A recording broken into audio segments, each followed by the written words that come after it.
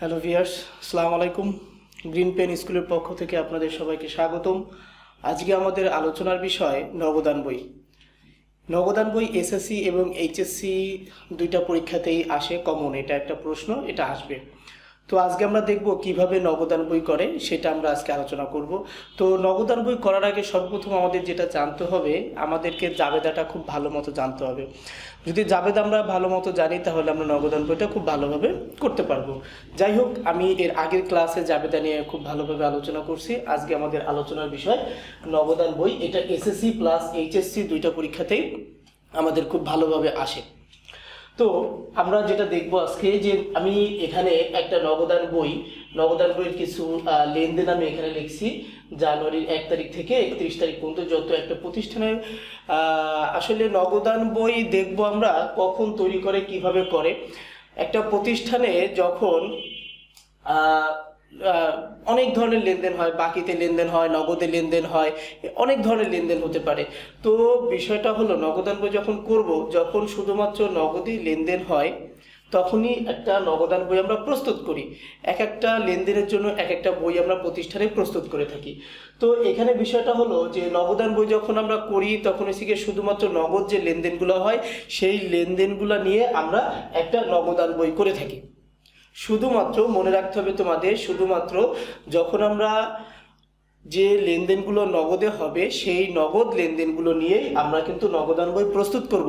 এখানে কোনো বাকির কোনো লেনদেন আসবে না, টোটালি আসবে না। বাকির কোনো লেনদেন নগদান বইতে এন্ট্রি করা যাবে না, এটা আমাদের খুব ভালো মতো মনে রাখতে হবে। তো যাই হোক, তো নগদান বই যখন করব তখন এখানে আমরা দেখব যে 1 তারিখে আমাদের কি আছে, নগদ তহবিল 12,500 টাকা এবং ব্যাংক ব্র্যাকেট ক্রেডিট আছে 4,000 টাকা। মনে রাখতে হবে 1 তারিখের যে লেনদেনগুলো থাকে এগুলো সবসময় যেন আমরা ব্যালেন্স বিডি নামে এন্ট্রি করব। আর একটা বিষয় খেয়াল রাখতে হবে যে নগদান বই করার জন্য আর একটু সহজ একটা উপায় বলে দিই, যে এই নগদান বইয়ের ভিতরে, নগদ লেনদেনের ভিতরে যেগুলো আমরা নগদে পাবো, নগদে আমরা পেয়ে গেছি অথবা পাবো, সেগুলো আমাদের ডেবিট পাশে আসবে। আর যেগুলো আমরা দিব বা প্রদান করা হয়ে গেছে সেগুলো আমার সবসময়ের জন্য ক্রেডিট পাশে লিখবো। এটা তোমরা মনে রাখতে পারো, এটা তোমাদের একটা টেকনিক, সহজে আর কি কিভাবে নগদান বই করা যায়। প্রাপ্তিগুলো ডেবিট পাশে আসবে, প্রদানগুলো ক্রেডিট পাশে যাবে। এভাবে করে আমরা নগদান বইটা খুব সহজে কিন্তু করতে পারি। তো আমরা দেখি কিভাবে আমরা নগদান বই করব। তো 1 তারিখে আছে নগদ তহবিল 12,500 টাকা এবং ব্যাংক ব্র্যাকেট ক্রেডিট 4,000 টাকা। তো জানুয়ারি 1 তারিখে নগদ তহবিল যখন 12,500 টাকা আছে, আমি আগেই বলে নিছি যে 1 তারিখে যে লেনদেনগুলো হবে সেটা আমরা অবশ্যই ব্যালেন্স বিডি নামে লিখবো এবং নগদে পেলে নগদে, ব্যাংকে পেলে ব্যাংকে। ঠিক এই পাশেও যদি নগদে প্রদান করে থাকি তাহলে নগদের ঘরে লিখবো, যদি ব্যাংকের মাধ্যমে প্রদান করে থাকি তাহলে আমরা ব্যাংকের ঘরে লিখবো। তো খেয়াল করি, এখানে বলছিলাম যে জানুয়ারির 1 নগদ তহবিল 12,500 টাকা, নগদ তহবিল 12,500 টাকা। তো আমরা ঠিক এখানে সাল যেভাবে আছে সেটা লিখবো 2008 জানুয়ারির 1 ব্যালেন্স বিডি। যেহেতু আমার 12,500 টাকা নগদ তহবিল 12,500 টাকা আছে, ঠিক আমি নগদের ঘরে 12,500 টাকাই লিখবো। এবং ব্যাংক ক্রেডিট আছে, অর্থাৎ আমাদের ক্রেডিট পাশে নিয়ে আসতে হবে আমাকে। অথবা এখানে কিন্তু পরীক্ষায় আর একটা বিষয় থাকতে পারে, ব্যাংক ক্রেডিট অথবা ব্যাংক জমা অতিরিক্ত। ব্যাংক ক্রেডিট যেভাবে আছে লেখাটা এভাবেও থাকতে পারে, অথবা থাকতে পারে ব্যাংক জমা অতিরিক্ত। আমরা জানি ব্যাংক জমা অতিরিক্ত সবসময় জন্য ক্রেডিট হয়, তাই ঠিক আমরা ক্রেডিট পাশে নিয়ে আসবো। ঠিক একইভাবে 2008 ইংরেজি জানুয়ারির 1 এখানেও লিখবো ব্যালেন্স বিডি। মনে রাখতে হবে 1 তারিখের গুলা কিন্তু আমরা অবশ্যই ব্যালেন্স বিডি নামে এন্ট্রি করবো। যেহেতু এখানে ব্যাংকের ঘরে আছে 4,000 টাকা, তাই আমরা ব্যাংকের ঘরে ঠিকই 4,000 টাকাই লিখবো, যেহেতু এটা আমার ক্রেডিটে আছে, অর্থাৎ ব্যাংক জমা অতিরিক্ত। এভাবে করে কিন্তু আমরা 1 তারিখের লেনদেনগুলো এন্ট্রি করব, অবশ্যই ব্যালেন্স বিডি দিয়ে, অন্য কোনো নামে কিন্তু আসবে না। ওকে, এখন আমরা দেখবো 5 তারিখে আসবাবপত্র ক্রয় 5,500 টাকা, আসবাবপত্র ক্রয় 5,500 টাকা। এর নগদে পরিশোধ করছি আমি 60% এবং চেকে পরিশোধ করছি আমি 40%। তো খেয়াল করি, আসবাবপত্র ক্রয় 5,500 টাকা, এর জাবেদাটা আমাদের একটু করতে হবে এবং নগদে পরিশোধ এবং চেকে পরিশোধ। আমরা জানি চেক পাওয়া মানে ব্যাংকের মাধ্যমে পাওয়া, আর যদি আমরা চেক দিয়ে দিই তাহলে অবশ্যই সেটা ব্যাংকের মাধ্যমে পরিশোধ করতে হবে। তো এখানে বলতেছে যে আসবাবপত্র ক্রয়ের জাবেদা আমরা সাধারণত সবাই জানি যে আসবাবপত্র হিসাব ডেবিট আর নগদান হিসাব ক্রেডিট। তা আর যদি যেহেতু এটা চেকে পরিশোধ করছে, আমি কিন্তু আগে একটা কথা বলেছি, যদি আমরা কোনো কিছু পাই তাহলে আমার ডেবিট পাশে আসবে, যদি আমরা কোনো কিছু প্রদান করে থাকি তাহলে সেটা সরাসরি ক্রেডিট পাশে যাবে। এটা কিন্তু এটা টেকনিক্যালি আমরা স্টুডেন্টরা করতে পারি। তো যাই হোক, এখানে আছে 5,000 টাকা, সরি 5 তারিখ আসবাবপত্র। আমি একটা ফর্মুলা তোমাদের একটু দেখাই দিই। এর জাবেদাটা হলো আসবাবপত্র ডেবিট, আসবাবপত্র ডেবিট, আর যেহেতু আমি নগদে প্রদান করছি তাহলে নগদ টাকা আমার কাছ থেকে চলে গেছে, তাই নগদান ক্রেডিট। আর যেহেতু ব্যাংকের মাধ্যমেও টাকাটা পরিশোধ করছি তাহলে ব্যাংক কমে গেছে, অর্থাৎ ব্যাংক হিসাবেও ক্রেডিট। এখন দেখি আমি টোটাল আসবাবপত্র কিন্তু ক্রয় করছি 5,500 টাকা দিয়ে। খেয়াল করি 5,500 টাকা দিয়ে টোটাল আসবাবপত্রটা ক্রয় করছি। এর 60% যদি আমরা নগদে দেই তাহলে 5,500 টাকা 60% করলে যেটা হবে সেটা আমরা এখানে লিখবো, আর 40% করলে যেটা হবে সেটা আমরা এখানে লিখবো। আচ্ছা, আমি একটু করে দেখি যে নগদে 60% করলে কত হয়। আচ্ছা, এখানে বলতেছিলাম যে আসবাবপত্র ক্রয় করছি আমরা 5,500 টাকা। আচ্ছা, 5 তারিখের লেনদেনটা আমরা খেয়াল করি। 1 তারিখে যেভাবে হলো ওটা, আর 5 তারিখ হলো যে আসবাবপত্র ক্রয় করছি 5,500 টাকা, এর নগদে পরিশোধ 60% এবং চেকে পরিশোধ 40%। তো আমরা জানি জাবেদার মাধ্যমে কিন্তু আমাদের নগদান বইটা করা লাগে। সেই ক্ষেত্রে আমরা আগে একটু জাবেদার একটু করে দেখি। এটা টেকনিকও বলতে পারো, একটা ফর্মুলাও বলতে পারো। তাহলে জাবেদা কি হবে? আসবাবপত্র ডেবিট 5,500 টাকা, নগদান ক্রেডিট, আর ব্যাংক হিসাব ক্রেডিট। এখানে যদি আমি আসবাবপত্র, যেহেতু আমি 5,500 টাকার ক্রয় করছি তাই আমি আসবাবপত্র ডেবিট 5,500 টাকা লিখছি, আর যেহেতু নগদে পরিশোধ করছি নগদ টাকা আমার কাছ থেকে চলে গেছে তাই নগদান হিসাব ক্রেডিট। যদি আমি 60% করে থাকি, 5,500 টাকার 60% করলে আসবে 3,300 টাকা। আর ব্যাংকের মাধ্যমে যেহেতু আমি 40% পরিশোধ করছি তাহলে ব্যাংক হিসাব ক্রেডিট 2,200 টাকা। দেখো তাহলে টোটাল ক্রেডিটের যোগফল ডেবিটে আছে কিনা। 3,300 আর 2,200 মিলে হয় 5,500 টাকা। এভাবে করে কিন্তু আমরা এই জাবেদাটা করলাম। এখানে লেখা আছে আসবাবপত্র প্রায় 5,500 টাকা, নগদে পরিশোধ 60% এবং চেকে পরিশোধ 40%। এই জাবেদাটা করলাম। এখন জাবেদাটা যে কেন করছি এটাই এখন বুঝাচ্ছি। যেহেতু আমি নগদান বই করতেছি, আমার নগদান কি আছে? নগদান ক্রেডিট আছে, তাহলে আমরা ক্রেডিট পাশে লিখবো। তাহলে নগদান যদি ক্রেডিট পাশে কলম নিয়ে আসবো, আমি নাম লিখবো ঠিক এর অপোজিট নাম।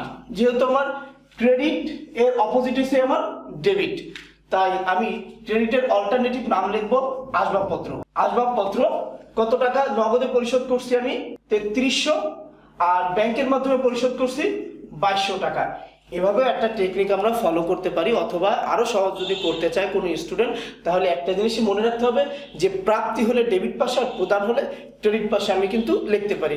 কিন্তু এই জন্য আমি ফর্মুলা তোমাদেরকে দুটোই শিখাই দিলাম, যে আমরা জাবেদার মাধ্যমে নগদান করতে পারি, অথবা প্রাপ্তি অথবা প্রদান দেখলেও আমরা কিন্তু টেকনিক্যালি এটা করতে পারি। ওকে, এবার আছে 10 নাম্বার। 10 নাম্বার বলতেছে যে পণ্য ক্রয় নগদে 4,200 টাকা এবং চেকে 2,500 টাকা। পণ্য ক্রয় নগদে 4,200 টাকা এবং চেকে পরিশোধ করছি আমি 2,500 টাকা। আমি যদি পণ্য ক্রয় করি আমার কাছ থেকে কিন্তু টাকা আসে না, আমার কাছ থেকে টাকা চলে যায়। আমি যদি চেকের মাধ্যমেও কোনো কিছু ক্রয় করি তাও কিন্তু আমার কাছ থেকে চলে যায়, অর্থাৎ মানে প্রদান করি আমি। তো আমি আগে বলছিলাম প্রদান করলে কিন্তু আমার ক্রেডিট পাশে আমি সহজে লিখতে পারি। তো ঠিক আছে, আমরা টেকনিক্যালি 10 তারিখ আমরা ক্রয় নামে এন্ট্রি করব। যেহেতু নগদে পরিশোধ করছি 4,200, তাই নগদের ঘরে লিখছি। আর যেহেতু চেকে পরিশোধ করছি 2,500, সেহেতু আমি ব্যাংকের ঘরে 2,500 টাকা লিখলাম। ব্যাংক থেকে ব্যক্তিগত বাড়ি ভাড়া প্রদান, ব্যাংক থেকে ব্যক্তিগত বাড়ি ভাড়া প্রদান 3,200 টাকা এবং ব্যবসার জন্য 3,000 টাকা উত্তোলন। ব্যবসার প্রয়োজনে ব্যবসার জন্য 3,000 টাকা উত্তোলন। এখানে আমাদের দুইটা এন্ট্রি একটু খুব ভালো মতো খেয়াল করতে হবে। এখানে বললো ব্যাংক থেকে ব্যক্তিগত বাড়ি ভাড়া প্রদান। আমি ব্যাংক থেকে যদি ব্যক্তিগত বাড়ি ভাড়া প্রদান করি, আমরা জানি যে ব্যক্তিগত প্রয়োজনে মালিক যদি কোনো কিছু উত্তোলন করে তাহলে উত্তোলন হিসাব ডেবিট হয়, আর যে খাত থেকে উত্তোলন করে সেই খাতটা ক্রেডিট হয়। আমি আবারও বলি জাবেদাটা, যে মালিক যদি ব্যক্তিগত প্রয়োজনে কোনো কিছু উত্তোলন করে, সেটা হোক ব্যবসা থেকে হোক ব্যাংক থেকে, অর্থাৎ মালিক ব্যক্তিগত প্রয়োজন যদি উত্তোলন করেই থাকে তখন মনে রাখতে হবে একটা কমন জাবেদা উত্তোলন হিসাব ডেবিট, সারা জীবন উত্তোলন হিসাব ডেবিট হবে। আর যে খাত থেকে উত্তোলন করতেছে সেই খাতটা ক্রেডিট হবে। যেহেতু ব্যাংকের থেকে করতেছে তাহলে কিন্তু আমরা লিখতে পারি ব্যাংক ক্রেডিট। ব্যাংক ক্রেডিট কত টাকা? 3200 টাকা। আসলে সে ব্যক্তিগত প্রয়োজন উত্তোলন করে সে বাড়ি ভাড়া দেবে না বাজার করবে সেটা সম্পূর্ণ মালিকের ব্যক্তিগত ব্যাপার, ওদিকে আমরা তাকাবো না। এখানে উত্তোলন হিসাব ডেবিট আর ব্যাংক হিসাব ক্রেডিট। যেহেতু ব্যাংক হিসাব ক্রেডিট আছে সেহেতু কিন্তু আমরা ক্রেডিট পাশে নিয়ে আসবো, যেহেতু আমরা নগদান বই করতেছি, আগে নগদান তারপরে ব্যাংক। ঠিক আছে, তাহলে যেহেতু এই দুইটার মধ্যে উত্তোলন হিসাব ডেবিট আর ব্যাংক হিসাব ক্রেডিট, এই দুইটার মধ্যে কিন্তু কোথাও নগদান নাই। নগদ আর ব্যাংক দুইটা কিন্তু পারস্পরিক, দুইটা সম্পর্ক একই। আগে আমরা নগদটাকে ভ্যালু করি, দেন আমরা ব্যাংকটাকে ভ্যালু করি। তো যেহেতু ব্যাংক হিসাব ক্রেডিট, তাহলে আমরা ক্রেডিট পাশে কলম নিলাম, উল্টা নামে লিখবো উত্তোলন। উত্তোলন নামে লিখলাম। যেহেতু ব্যাংকের ঘরে টাকা আছে সেহেতু আমরা ব্যাংকের ঘরে লিখবো 3200 টাকা। এরপরে কি বললো যে এবং ব্যবসার জন্য 3000 টাকা, ব্যবসার প্রয়োজনে 3000 টাকা মালিক উত্তোলন করছে। যদি ব্যবসার প্রয়োজনে উত্তোলন করে থাকে তাহলে এর জাবেদা আমরা আগে পরে অনেক আমি করাইছি বা কি তোমরা জানো যে ব্যবসার প্রয়োজনে যদি কেউ কোনো টাকা তোলা হয় তাহলে নগদ টাকা আমার কাছে আসে, তাই নগদান হিসাব ডেবিট আর ব্যাংক হিসাব ক্রেডিট। যেহেতু ব্যাংকের থেকে আমরা উত্তোলন করতেছি সেহেতু ব্যাংক হিসাব ক্রেডিট। মনে রাখতে হবে নগদান বইতে এই অ্যাক্টেন্টটি আছে মোস্ট ইম্পর্টেন্ট, সেটা কি যে যখন নগদ আর ব্যাংক অথবা ব্যাংক আর নগদ একসাথে থাকবে জাবেদায় তখন সেটা কন্টেন্টই হবে। আর কন্টেন্টই কাকে বলে? যে এন্ট্রিটা ডেবিট এবং ক্রেডিট পাশে উভয় দিকে আসে, যে এন্ট্রিটা ডেবিট এবং ক্রেডিট পাশে উভয় দিকে আসবে সেই এন্ট্রিটাকে কন্টেন্টই বলে। আর কন্টেন্টই চিনব কি করে? যখন নগদ আর ব্যাংক একসাথে থাকবে। তো দেখি, যেহেতু নগদান হিসাব ডেবিট সেহেতু আমি ডেবিট পাশে কলম নিব 15 তারিখ, ডেবিট পাশে কলম নিব, উল্টা নামে লিখবো ব্যাংক হিসাব। আর অবশ্যই খতিয়ান পৃষ্ঠায় একটা সি লিখবো, অর্থাৎ কনটা, এটা যে কনটা সেটা আমরা দেখাই দিব। টাকা লিখবো 3000 নগদের ঘরে। যেহেতু আমি নগদের কাজ করতেছি, নগদান হিসাব ডেবিট, ডেবিট পাশে কলম নিচ্ছি, শুধু উল্টা নামে লিখছি, নগদের টাকাটা আমরাই দিব 3000 টাকা। আবার এই পাশে আসবে 15 তারিখ বলে ব্যাংক হিসাব, নগদান হিসাব বলে খতিয়ান পৃষ্ঠায় সি, এখানে আমরা ব্যাংকের ঘরে লিখবো 3000 টাকা। ওকে, এখন আমরা দেখি 18 তারিখ আমাদের 3500 টাকার বিল ব্যাংক কর্তৃক পরিশোধ।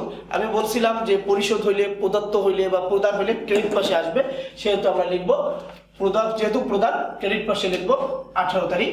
যেহেতু আমাদের বিল ব্যাংক কর্তৃক পরিশোধ, আমাদের বিলটা হচ্ছে গিয়ে প্রদেয় বিল, প্রদেয় বিল আমরা দিই আর প্রাপ্য বিল আমরা পাই, মনে রাখতে হবে। সেহেতু আমরা যেহেতু প্রদান করতেছি 18 তারিখে আমাদের 3500 টাকার বিল ব্যাংক কর্তৃক পরিশোধ, এই আমরা যে বিলটা পরিশোধ করছি এটাকে বলা হয় প্রদেয় বিল। ওকে, তাহলে আমরা লিখব প্রদেয় বিল হিসাব। যেহেতু ব্যাংক কর্তৃক পরিশোধ করছি আমি 3500 টাকা, সেহেতু আমি ব্যাংকের ঘরে 3500 টাকা লিখব। ওকে, এরপরে আছে 22 তারিখে পণ্য বিক্রয় 12000 টাকা, পণ্য বিক্রয় 12000 টাকা, যাহার নগদ প্রাপ্তি 4000 টাকা এবং চেকে 5000 টাকা। চেকটি ওই দিনই ব্যাংকে জমা দেওয়া হলো, একটু ব্র্যাকেটে আছে। মনে রাখতে হবে একটা চেক যেদিন আমি পাবো সেই দিনই যদি আমি ব্যাংকে জমা দিই তাহলে এর কোনো কন্টেন্টই হবে না। আমি যদি বলি যে কামালের কাছ থেকে 5000 টাকা একটি চেক পেয়ে সঙ্গে সঙ্গে ব্যাংকে জমা দেওয়া হলো, তাহলে জাবেদা হবে ব্যাংক হিসাব ডেবিট আর কামাল হিসাব ক্রেডিট।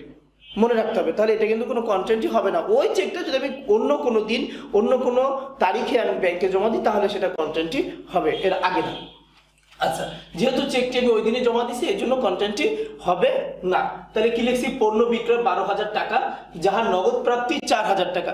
যেহেতু আমি প্রাপ্তি, তাহলে আমার ডেবিট পাশে আসবে 22 তারিখে বিক্রয় নামে, যেহেতু আমি বিক্রয় করলাম বিক্রয় হিসাবে আসবে। টোটাল আমি 4000 টাকা আমি নগদে পাইছি, তাই আমি নগদের ঘরে লিখছি। আবার চেকে পাওয়া গেল আমার 5000 টাকা, তাহলে আমি ব্যাংকের ঘরে 5000 টাকা বসাই দিলাম। এখানে একটা বিষয় খেয়াল রাখতে হবে স্টুডেন্টদের, যে যেহেতু এখানে আমি 12000 টাকার পণ্য বিক্রি করছি, বিক্রি করে কিন্তু 4000 আর 5000 টাকা পাইছি, তাহলে পাইলাম কত টাকা? 9000 টাকা। আর 3000 টাকা কিন্তু আমি পাই নাই, এই 3000 টাকা মনে রাখতে হবে বাকিতে। এটা কিন্তু নগদান বইতে কোথাও এন্ট্রি হবে না, এটা খেয়াল রাখতে হবে। 25 তারিখে দেনাদার রবির 6,000 টাকার পূর্ণ নিষ্পত্তিতে 5,800 টাকা চেকে পেয়ে পাওনাদার মামুনকে অনুমোদন করা হলো বা দেওয়া হলো, একই কথা। অনুমোদন দেওয়া হলো বা অনুমোদন করা হলো বা দেওয়া হলো, একই কথা। যেহেতু দেনাদার রবির 6,000 টাকার পূর্ণ নিষ্পত্তিতে 5,800 টাকা চেকে পাইছি, আমি আগে এতটুকু একটু খেয়াল করি। যেহেতু চেক পাইছি, দেনাদার রবির কাছে কত টাকা পেতাম? 6,000 টাকা পেতাম। সেখান থেকে এখন পাইলাম কত টাকা? 5,800 টাকা আমি পাইছি। তার মানে এখানে কিন্তু 200 টাকা আমার নগদ বাট্টা। মনে রাখতে হবে নগদান বাট্টা দুই প্রকার, একটা হচ্ছে কারবারি বাট্টা, একটা হচ্ছে কি নগদ বাট্টা। তো নগদান বইতে শুধুমাত্র নগদ বাট্টাটাই আসবে, কারবারি বাট্টা আসবে না, এটা মনে রাখতে হবে। তাহলে এখানে বলতেছে 5,800 টাকা আমি পাইছি, পাইলে ডেবিট পাশে আসবে কি নামে? দেনাদার রবি। তাহলে আমরা এখানে লিখবো 25 তারিখে রবি হিসাব, অথবা স্টুডেন্ট চাইলে লিখতে পারে, দেনাদারটা ব্র্যাকেটে দিতে পারে। তাহলে 5,800 টাকা আমি চেক পাইছি, 5,800 টাকা চেক পাইছি। তাহলে আমি ব্যাংকের ঘরে লিখবো 5,800 টাকা, আর 200 টাকা আমার বাট্টা। ওকে, এরপরে কি বললো? পাওনাদার মামুনকে অনুমোদন করা হলো। তাহলে এই যে 5,800 টাকা, এটা আমি আগে পাইছি, এরপরে এটা আমি আরেকজনকে দিলাম, তার সে কে? সে আমার মামুন। যেহেতু আমি দিলাম, দিলে ক্রেডিট পাশে আসবে। তাহলে সেম তারিখ 25 মামুন নামে এন্ট্রি করব। যেহেতু আমি দিছি, ব্যাংকের মাধ্যমে আমি পাইছি, আমাকে ঠিক ব্যাংকের মাধ্যমে সেটা পরিশোধ করতে হবে। তাহলে আমি ব্যাংকের ঘরে ঠিকই 5,800 টাকা লিখবো। ওকে, একটা বিষয় এখানে, যেহেতু আমি এই এন্ট্রিটা কিন্তু উভয় পাশে গেছে, এটা কিন্তু কখনো কন্টেন্টই না। বলছিলাম কন্টেন্টই হবে শুধু নগদ আর ব্যাংক একসাথে উল্লেখ থাকলে, এটা কিন্তু কন্টেন্টই না। ওকে, এবার 31 তারিখ ব্যাংক সুদ মঞ্জুর করলো 300 টাকা এবং কর্তন করলো 150 টাকা। মনে রাখতে হবে সহজ একটা টেকনিক, যদি মঞ্জুর বলে, যদি এখানে মঞ্জুর বলে তাহলে আমি ডেবিট পাশে লিখবো, আর যদি কর্তন বলে তাহলে আমি কিন্তু ক্রেডিট পাশে লিখবো। এটা একটা মুখস্থ কথা বলেও ছেড়ে দেওয়া যায়। আচ্ছা, তাহলে আমরা এখানে লিখবো 31 তারিখ বলে, যেহেতু ব্যাংকের মাধ্যমে পাইছি আমি 300 টাকা, তাহলে ব্যাংকের ঘরে লিখবো। আর যেহেতু কর্তন করছি, কেটে নিচ্ছে আমার কাছ থেকে, সেহেতু আমরা এই পাশে লিখবো 31 তারিখ বলে ব্যাংক চার্জ হিসাব। চার্জ হিসাব যেহেতু ব্যাংকের মাধ্যমে কেটে নিচ্ছে 150 টাকা, আমরা এই পাশে লিখবো। এই হলো আমাদের নগদান বই। আর একটা বিষয়, নগদান বই কিন্তু 3 প্রকার, 1 ঘোড়া 2 ঘোড়া 3 ঘোড়া, সরি, নগদান বই হচ্ছে 4 প্রকার, 1 ঘোড়া 2 ঘোড়া 3 ঘোড়া, আর হচ্ছে খুচরো নগদান। এটা আর কি, এটা আমি তোমাদের করালাম 3 ঘোড়া নগদান বই। কারণ 3 ঘোড়া নগদান বই করলে আসলে 1 ঘোড়া 2 ঘোড়া অটোমেটিক্যালি হয়ে যায়। 2 ঘোড়াতে শুধুমাত্র বাট্টার টাকা আসবে না, এই পাশে বাট্টার টাকা আসবে না, এই পাশে বাট্টার টাকা আসবে না 2 ঘোড়াতে। আর যদি 1 ঘোড়া করি তাহলে এই বাট্টা আর এই ব্যাংক, এই বাট্টা আর এই ব্যাংক আসবে না, শুধুমাত্র এই নগদান এই ঘরটাই আসবে। ওকে, আর এখন পরিশেষে যেটা আমাদের করতে হবে, একটু ব্যালেন্স সিবিল টানতে হবে। এটা আমরা সবাই করে নিব। এই পাশ থেকে আমরা দেখব এই ব্যাংক বড় না এই ব্যাংক বড়, তাহলে সেটা আমরা করি। এটা আমরা সাধারণত স্টুডেন্টরা পারি। তো এটা আমরা যোগ বিয়োগ করে নিব যে কোন পাশটা আমাদের বড় আছে, এই ব্যাংক বড় না এই ব্যাংক বড়। আমরা যদি এই পাশটা বড় থাকে, এই পাশের যোগফলটা আমরা এখানে নামাবো, নামাই ঠিক এই পাশে আমরা পোস্টিং দেব। পোস্টিং দেওয়ার পরে এইগুলা বিয়োগ করে এখানে যেটা হবে এটাকে বলবো আমরা ব্যালেন্স সিডি। এটা হবে কি আর ওই মাসেরই 31 তারিখে ঠিক আবার এই পাশের নগদান বড় হবে না এই পাশের নগদান বড় হবে, এই পাশের নগদানটা বড় হবে। তাহলে আমরা এইটা আগে যোগ করব, যোগ করে তারপর এখানে পোস্টিং দেব, দিয়ে এইগুলা বিয়োগ করব, বিয়োগ করে যেটা হবে সেটা এখানে আমরা লিখবো ব্যালেন্স সিডি। সিডি ওই যে 31 তারিখেই ব্যালেন্স সিডি হয়, মনে রাখতে হবে বিয়োগ করে যেটা নামবে ওইটা হচ্ছে আমার ব্যালেন্স সিডি। এই সিডিটা আমরা এখানে লিখবো। ঠিক এই সিডিটা পরবর্তী, যেহেতু এখানে নগদ, এই নগদের নিচে ব্যালেন্স বিডি হয়ে যাবে, বিডি হয়ে যাবে। এইখানে যে টাকাটা সেটা আমরা এই নগদের এই পাশে লিখবো। ব্যালেন্স বিডি সবসময়ের জন্য যে মাসে অঙ্ক করি তার পরের মাসে পোস্টিং হয়। যেহেতু এটা আমরা জানুয়ারি করছি, এখানে হবে ফেব্রুয়ারির 1 তারিখে। আবার ঠিক এই সিডিটা পরবর্তী মাসে এখানে ফেব্রুয়ারি 1 বলে ব্যালেন্স বিডি হয়ে যাবে ঠিক ব্যাংকের ঘরে এভাবে। তো থ্যাংক ইউ। যদি আমার ক্লাসটা ভালো লেগে থাকে তোমরা ক্লাসটাকে সাবস্ক্রাইব করবো এবং বেশি বেশি দেখো। আসসালামু আলাইকুম।